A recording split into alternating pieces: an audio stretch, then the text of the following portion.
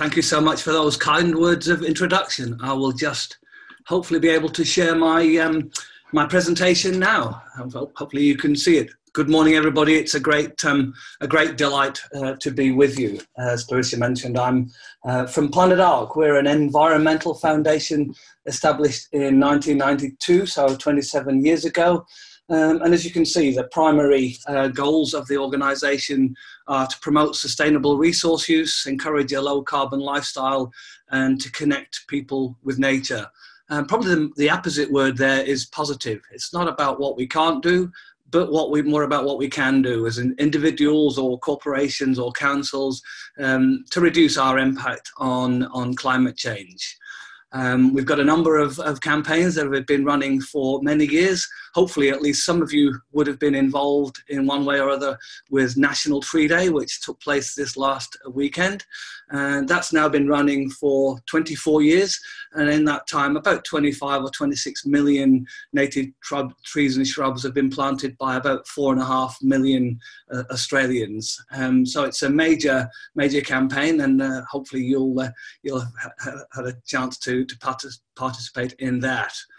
For my sins, I manage a campaign called Make It Wood, which, as you can see, it's essentially about increasing the use of responsibly sourced wood as a building material. Now, as an environmental foundation, of course, one of the main reasons that we do that is the environmental benefits that timber brings.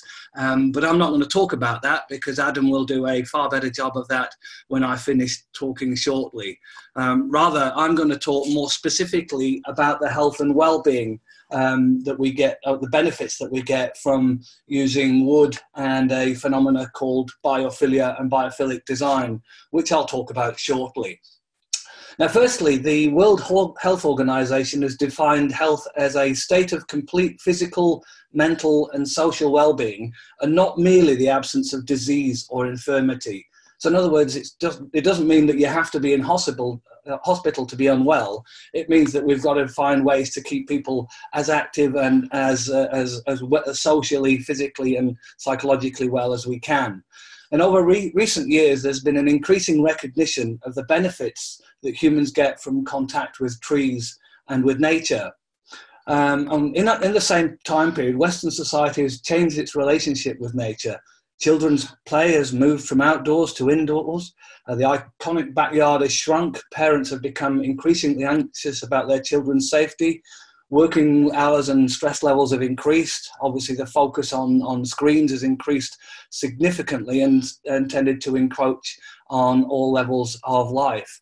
So to ameliorate that, we produced a report, and you can see a copy of it on the screen, called Wood Nature Inspired Design.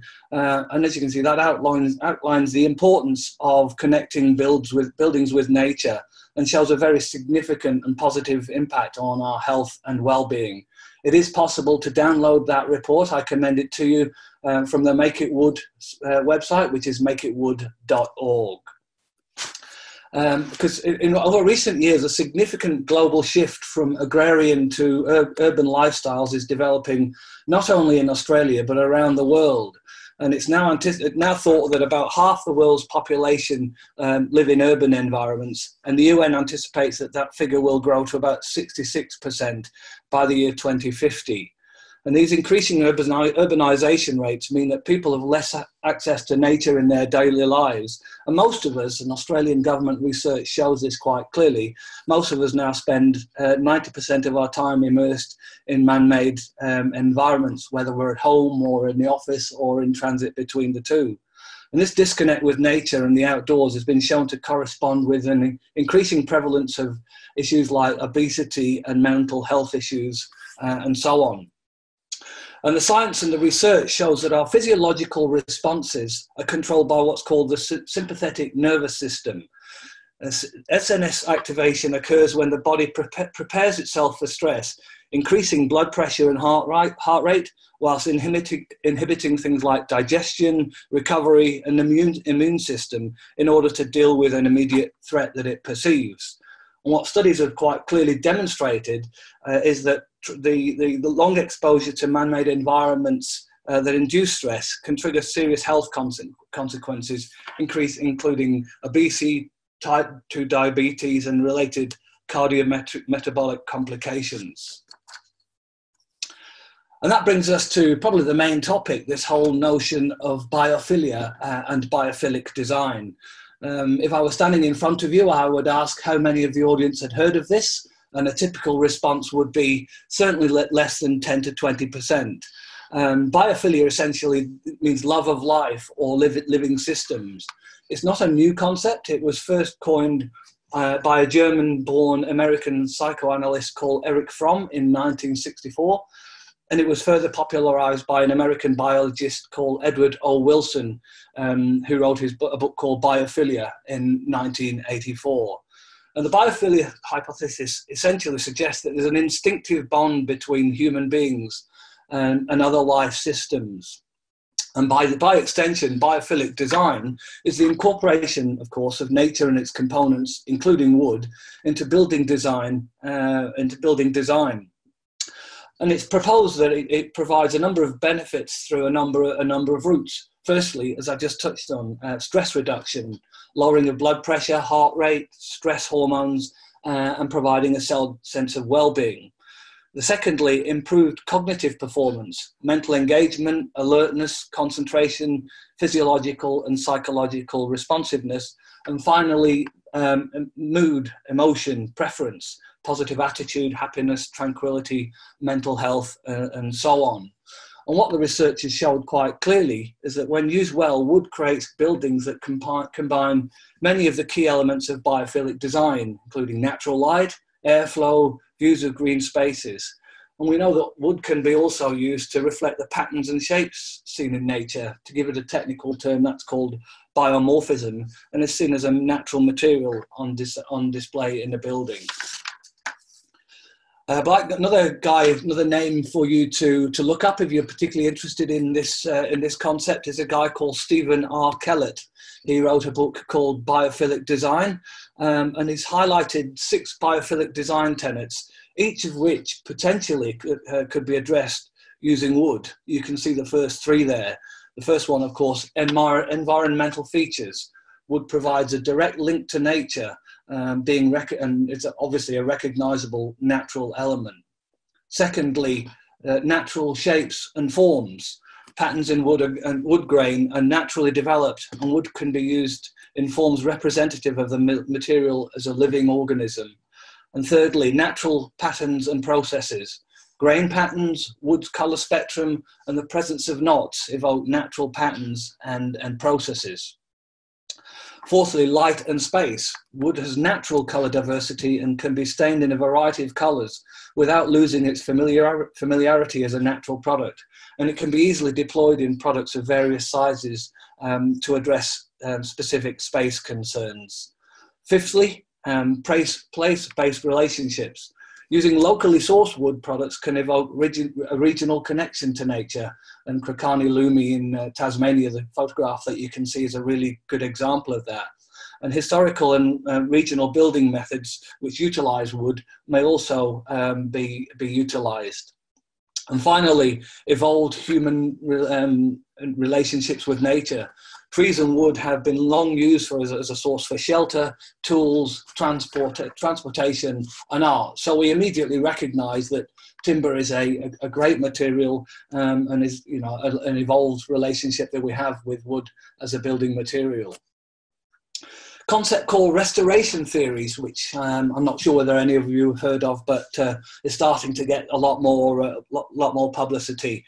Restoration has been designed, as you can see, as a process of renewal that replenishes a depleted social, psychological, or physical resource. And these resources can often be depleted by an individual's effort to adapt to their environment, particularly if they're moving into the interior of a building. Another theory that's been proposed recently is called attention restoration theory. And this focuses on the understanding of how individuals replenish their ability to maintain attention on common tasks, such as those at the workplace that require a high level of attention to detail. That would also go, obviously, in universities and hospitals and so on.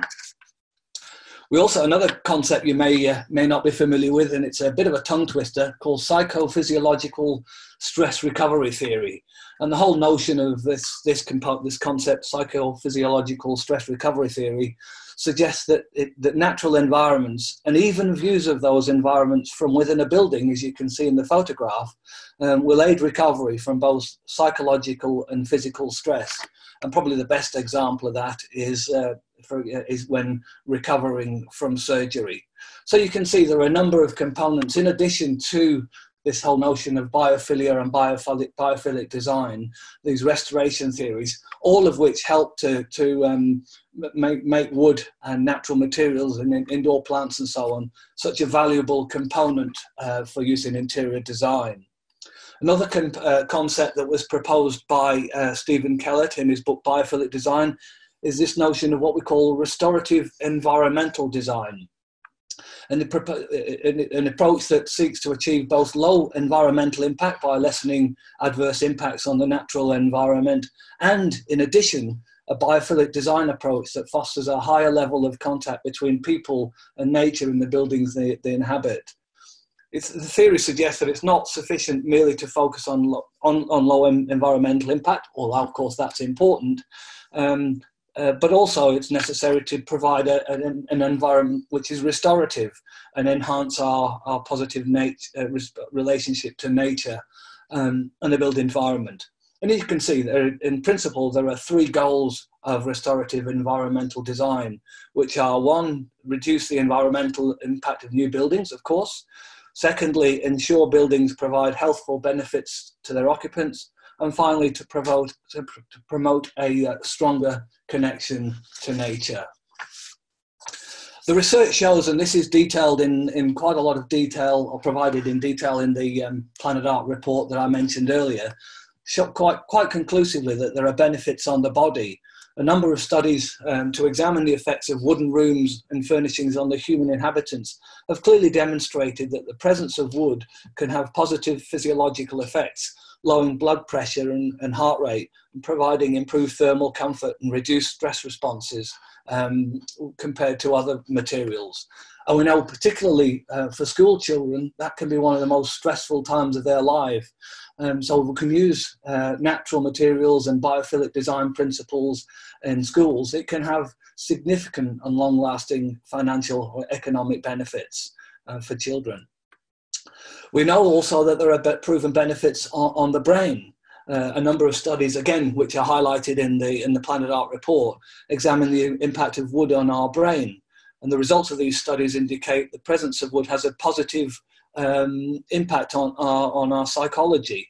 For example, a couple of the studies, one in New Zealand and one in Japan, looked at the behaviour of aged care residents, one where they compared their behaviour in predominantly man-made environments to those where they were surrounded by natural materials like wood. And in the latter, they had a significantly improved emotional state and expanded self-expression. They were much more talkative and friendly. And we know that in Australia, dementia costs of the order of about $5 billion per annum. So we can use these types of design techniques. It can have a significant and long-term environmental and economic benefit. We know that wood provides benefits on the air. I think most of us would realise that wood is hygroscopic and can therefore help to humidity control by absorbing moisture in very humid environments and returning moisture to the air in very dry environments. And in areas like offices, this can be particularly important because we know that worker productivity could be adversely impacted by as much as 12% if workers are dissatisfied with the interior environment in which they are working. And lastly, we know, and this was conclusively proven by a research project by a company called Pollinate, concluded last year. The report's called Workplaces, Wellness and Wood Equals Productivity. Again, it's available for download on the makeitwood.org website. I commend it to you. And what it shows quite clearly is with the increasing use of timber, it shows a direct relationship to increased satisfaction, creativity, productivity, and increasingly significant reduction in unplanned leave and absenteeism. So wood can have a lot of, not only does it look better, obviously in our opinion, and provide significant environmental benefits that Adam will talk about shortly, but it can have significant benefits on our body, on our brain, on our psychology and physiology, and so on. So there are clearly a lot of benefits to be gained from these types of design concepts. I'll just show you a couple of examples which highlight, I think, rather beautifully the use of wood as a natural material in a number of different environments. Firstly, you can see Bainbridge Island House over in WA. As you can see from the quote, the home's interiors are an ode to nature, featuring a palette of natural materials and feng shui compliant layout. I think if I lived in that lovely house with a beautiful view over the lake in the background and the mountains and natural materials, I'd probably be feeling fairly well too. It really is quite a stunning timber environment. The Jordan Springs Community Hub was finished by Lend-Lease last year in New South Wales, in Penrith in Western Sydney.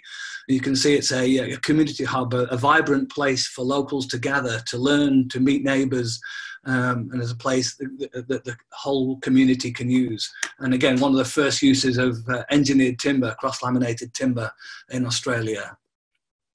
This project, I suspect, needs no particular introduction. It's one of the most famous engineered timber buildings, one of the early timber buildings in Australia, completed in 2014. And even now, 5 years later, would still be Australia's most sustainable, most community building, constructed predominantly out of CLT and recycled hardwood, and probably one of the best examples of biophilic design that I've seen. If you're in Melbourne and you get a chance to go out to Docklands, I commend it to you. It's a fantastic example of what we're talking about. You can see those beautiful glulam columns and beams in the foreground. Our Lady of the Assumption Catholic Primary School in North Strathfield was completed, well, the first stage was completed a couple of years ago, and the second stage was open to students in January of this year. And as you can see, it's a very different type of space to traditional schools, and with a big focus on the use of timber and natural materials, and certainly a biophilic design environment, which is very different to the schools in the north of England that I would have gone to in the 1970s, that's for sure. And this is a project which a BVN completed earlier this year. There are two buildings in the two timber buildings in the Canterbury precinct, as you can see. It's what they've described as an innovation-rich precinct. It's got a 450-bed student accommodation made out of engineered timber and a 5-storey collaborative teaching building. Again, I've had the chance to go and see that building. It is a fantastic example. Bendigo Hospital, multi-award winning, and I guess, as one might imagine in a hospital environment, it has been designed very much around health and well-being, but that was the sort of central ethos where they intentionally incorporated natural materials like timber to increase the well-being of not only patients, but obviously visitors and staff. And finally, a couple of overseas projects. First one, as you can see, is 15 years old now, so it's not particularly new. Credit Valley Hospital over in Toronto in Canada. I just loved the quote, and it's a stunning looking photograph in my opinion as well. We wanted to bring the lines of nature into the built form. When people walk into the building, they feel as if they are part of something. There's a deep-rooted connection, and really this whole biophilic design principle at play there, I think. And finally, another project from Canada. This is the Surrey Memorial Hospital over in the other side of the country in BC, in Canada. And again, a lovely quote: biophilic design has led to the greater use of natural daylight, access to views of nature, and the introduction of wood and other natural materials into healthcare facilities. And I think that really encapsulates really quite nicely the whole principle of biophilic design, what we're trying to achieve, and the benefits that occupants of hospitals, workers in an office, students in a school or a university, pretty well anywhere can glean from these. So I commend it to you. I hope that was of interest. Just in conclusion, if you want to read more, the two reports I mentioned are available for download at makeitwood.org, both the Planet Arc and the Pollinate report. So thank you so much for listening. I'll now hand over to Adam Jones, who's going to give us a good understanding, or fantastic understanding, of the environmental benefits that timber provides. Thanks very much.